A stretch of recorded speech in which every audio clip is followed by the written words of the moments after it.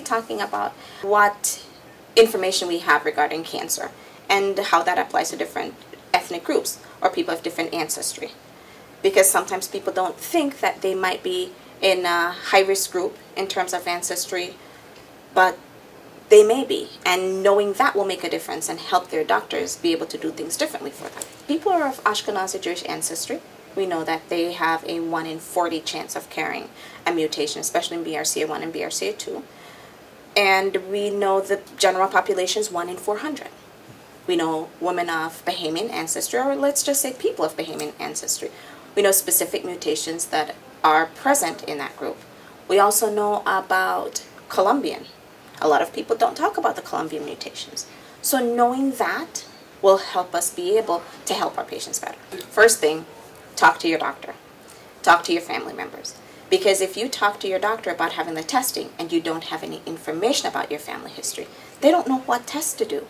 Because everybody thinks of BRCA1 and BRCA2 if there's breast cancer. But there's so many other genes that could be involved. So knowing a good family history will be able to help us to identify what gene might be the cause, or if there is a gene mutation. So patients come in, we talk about the family history, we draw up a family tree, and that family tree is going to help us to decide whether or not, first of all, the patient meets criteria.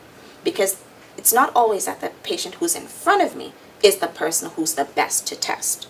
The best person to test is always the one who has the cancer.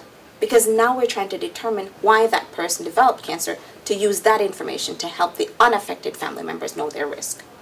So we talk about the family history. We look for something called hereditary susceptibility, which is just what's going on from one generation to another. Can we see a pattern on one side of the family versus another, or is there a pattern on both?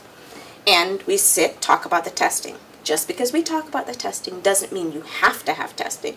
It's knowing the information, making an informed decision, and then what are you going to do with the results?